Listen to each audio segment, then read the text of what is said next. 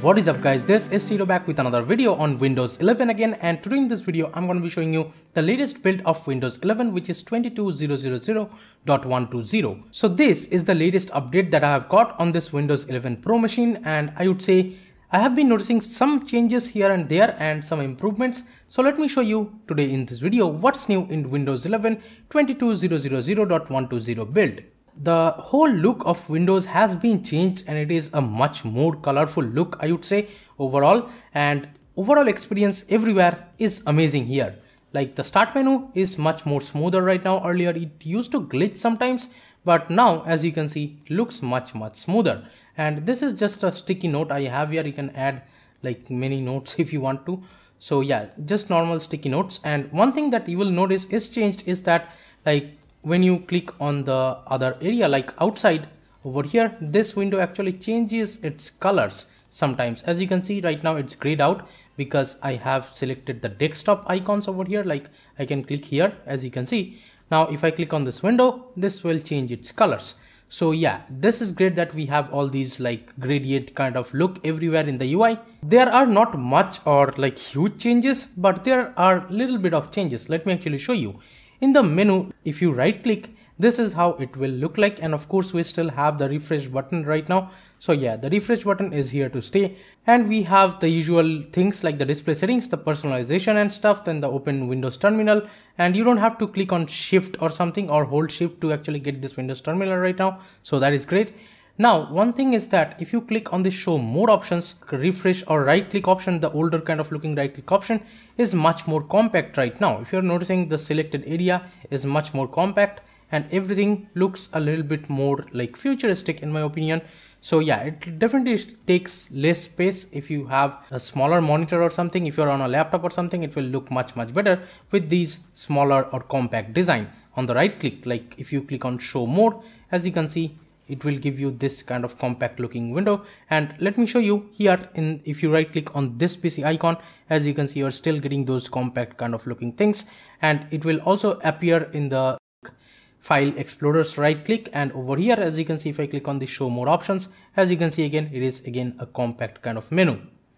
And all these icons are still here, like the newer Windows 11 icons. They look awesome in my opinion.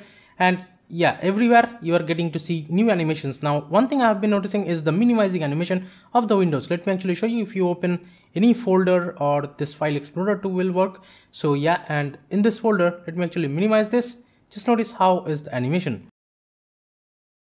So yeah, double time jumps over there, I would say, as you can see.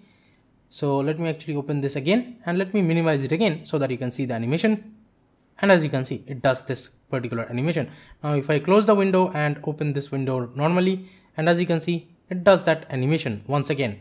So this definitely looks cool in my opinion, and it doesn't happen to all the apps, but it happens to this file explorer at least.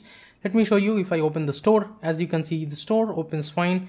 And right now if I minimize it just by clicking on its icon, and as you can see, it closes like with a very cool animation, but it doesn't do that double jump kind of thing. But on the like folders, it does this. So looks very cool in my opinion.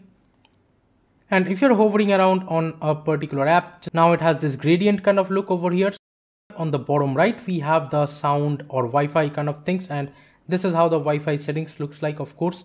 And you can connect to any Wi-Fi whatever you want to. So Wi-Fi is working fine for me with a dongle, and nightlight is working fine, but in the screen recording it won't show up. So even if I turn it on, it won't show up on the screen recording, but yeah, I can see it is actually working on the monitor. And we have the other things like the hotspot and stuff, and you can like increase or decrease the volume from right here. And if you want to change your speaker output or something, you can just click on this arrow, and with that you can select your output device over here. So yeah, that's how you do it.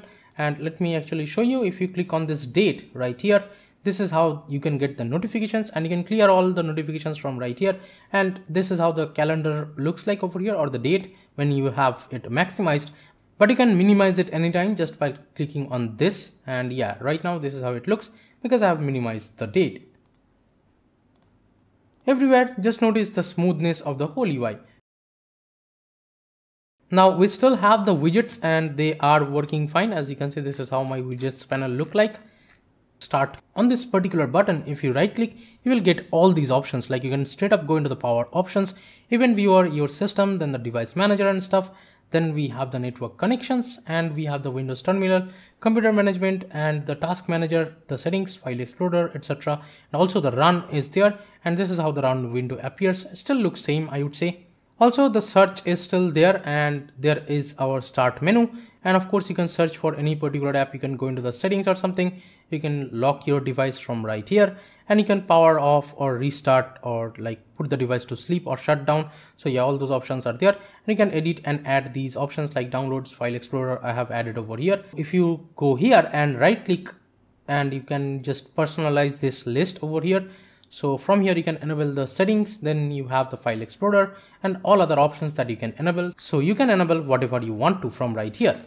And on this taskbar, if you go to the far right, you will get the desktop option. Of course, in Windows 10 it is present too, but here it looks a little bit different. If you're noticing this small little like bar over here, so if you click on that, it will show your desktop only. So yeah, if you're in multiple windows, I would say, let's assume you have all these things open right here. So if you click on the right on this taskbar, like far right, it will show only your desktop. So that is great. But this is the change, that it shows this white little bar over here on the taskbar. By the way, I am running the Windows 11 on this i5-7400 7th Gen i5 PC over here. If you don't know how to install it, check out the cards or the description. I'll have all the links in the description. And once I close this particular app, just notice the start menu animation right here. So yeah, that is how it looks, and looks very cool when it does that. Now let me actually show you some shortcuts over here. So on the keyboard, I'm right now pressing Alt Tab, and this is how it looks. I'm still holding the Alt. So I'm just switching with the tab, and if I switch to Opera, as you can see, this is how the animations looks like whenever you're switching to different apps, just like this. Now you can also hold the Windows key and then press tab to get these Windows kind of things, and you can go to the desktop too if you want to, and there you will get a clean kind of look. So that's how you can switch to your desktops, and you can also add multiple desktops over here. My system is not that powerful because I don't have a separate GPU or something over here. I have only the iGPU recording everything. So that is why you might be seeing a little bit of glitchiness, but yeah, that is how it is. It will be a lot more smoother if your specs are good. And talking about one more shortcut is that if you hit Windows P, if you're connecting a separate monitor, you can extend your display, or you can duplicate it, or you can use just the second screen if you're on a laptop and you're connecting it to a different monitor or something. This is how the options looks like in Windows 10. It used to take 1/3 of your screen from the right section. So yeah, right now it is a much more compact experience over here when you are hitting Windows P. As you can see, this is how this screen extension menu looks like.